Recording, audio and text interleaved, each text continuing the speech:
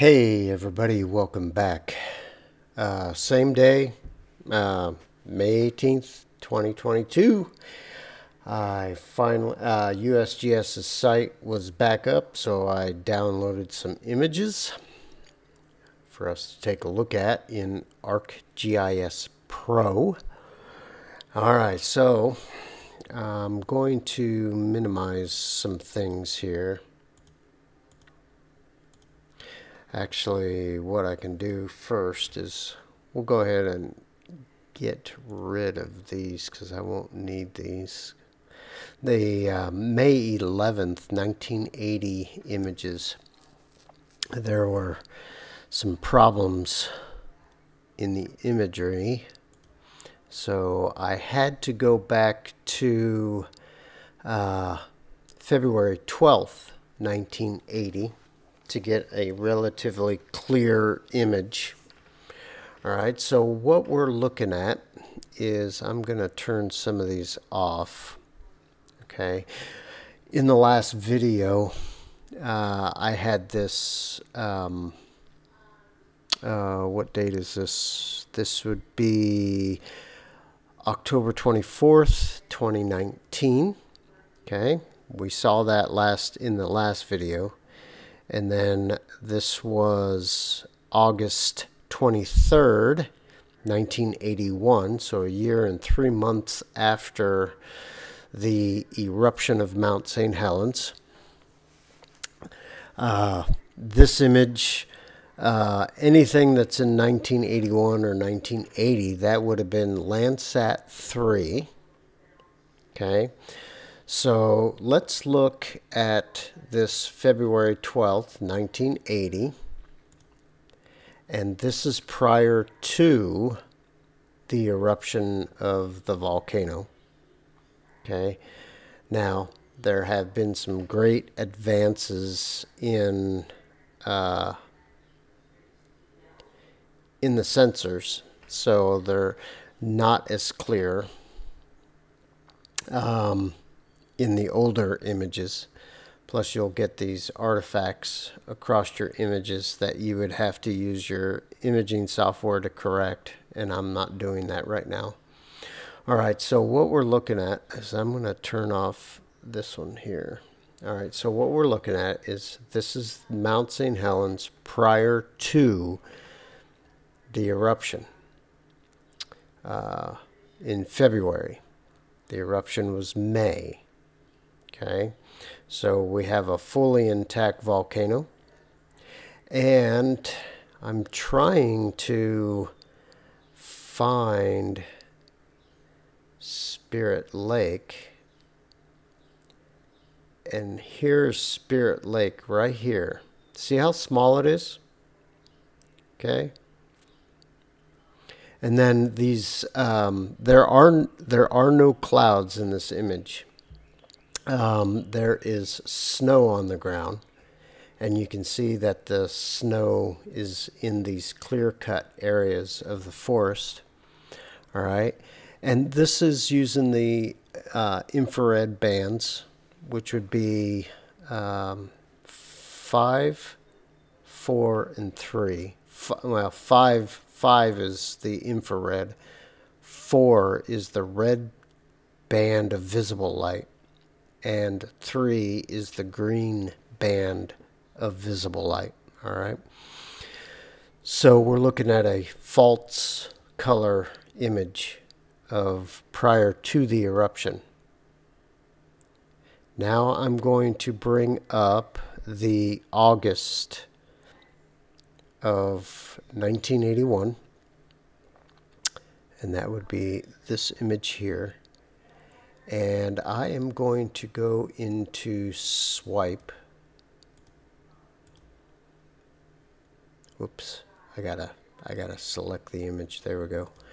All right, we'll go into swipe, and we're gonna swipe away prior to the eruption to a year after the eruption. All right, so we're doing some visual change detection. Is basically what we're doing in ArcGIS Pro. So here is Mt St Helens prior to the eruption, and a year after the eruption. Okay, now notice, all right, I pointed at the wrong spot. So this right here, this little white frozen lake is Spirit Lake prior to the eruption. Now, a square kilometer of landslide went down the north face of the volcano, and that opened up, basically released the pressure and created a lateral eruption, meaning that the eruption didn't go straight up into the atmosphere. It blew to the north. Okay, that's called a lateral eruption. Now let's swipe and look at Spirit Lake, right where the cursor is, right here. Okay, and this is Spirit Lake after the eruption. See how large it is? It comes way down here. All right, so Spirit Lake size increased tremendously after the eruption. Okay. All right, and obviously you can see the famous horseshoe caldera of the eruption. Okay, and then you can see all the clear-cut areas in the snow-covered clear-cut areas. All these little white specks, they are not clouds. That's snow on the ground. Okay, and you can see the effect of the logging industry back then. Okay, but Spirit Lake is the biggest change. Huge. Well, it's not the biggest change, but it's an obvious change in the size of the lake. Okay, and then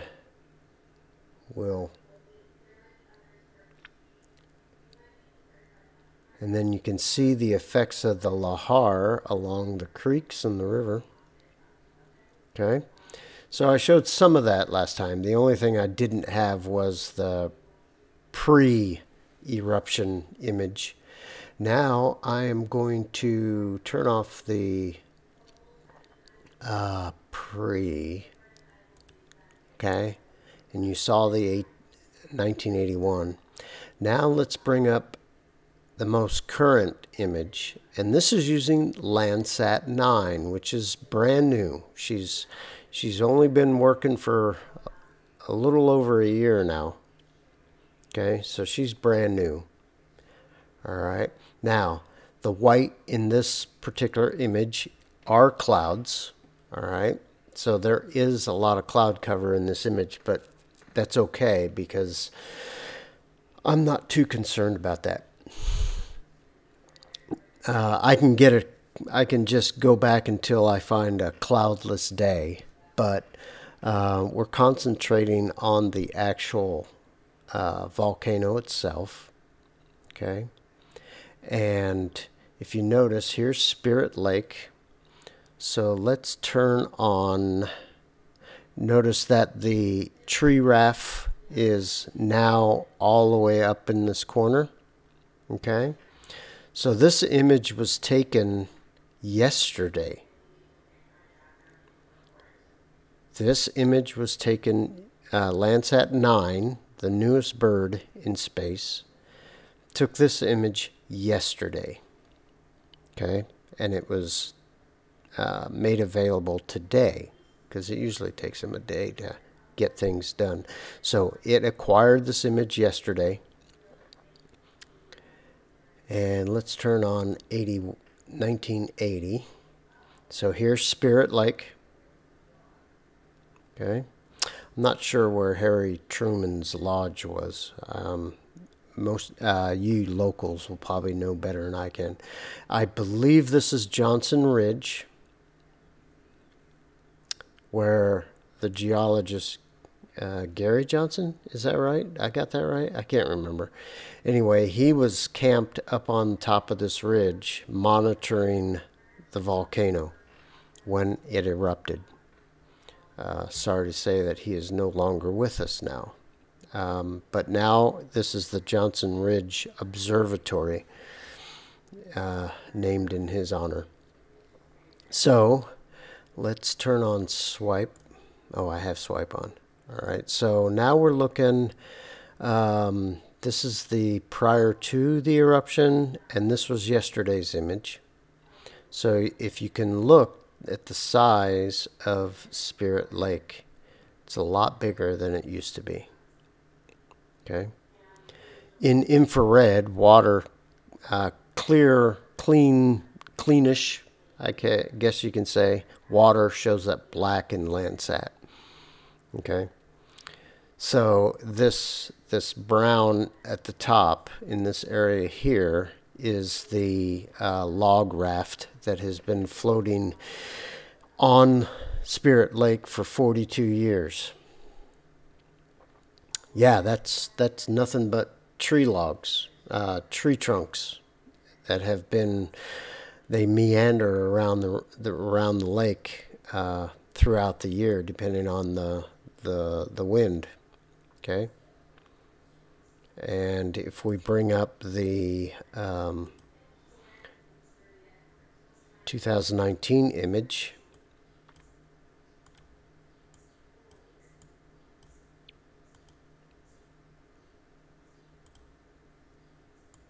there we go.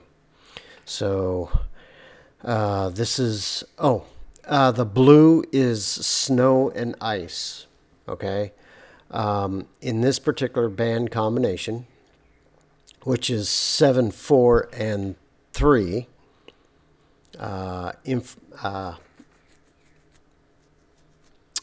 infrared, red visible, and green visible. All right, snow and ice shows up blue, okay, or greenish blue, aqua. All right, so you're looking at snow and ice is this, all of this stuff, okay? Now, if I swipe to, what was this? October 24th, 2019, you can see how the raft was oriented on Spirit Lake 3 years ago. So it has all migrated up to the northeast bay of Spirit Lake. Okay, and obviously I guess in October there wasn't much snow on the ground other than the higher ridges here and the mountain itself. So yeah, that's another look at the Landsat of Mt St Helens on this day of remembrance.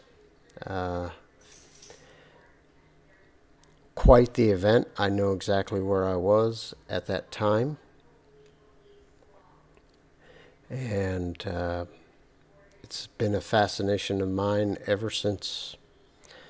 So yeah, you could see in the 2019 image we have some clouds and mist inside the caldera, and then yesterday it was pretty much crystal clear, except for obviously some clouds here. But we got snow and ice on the grounds. So, and this is Mount Adam, I believe, another volcano. And I don't think Rainier shows up in this, but Rainier is up here. Actually, I believe that this is the beginning of Rainier up here. Okay, the Columbia River. All right, so this was a supplement of the last video I did. So let's bring up the before and after. So that's before. And let's get today's. Let me turn off 2019. So that's today, a few months before the eruption, and that's yesterday's image.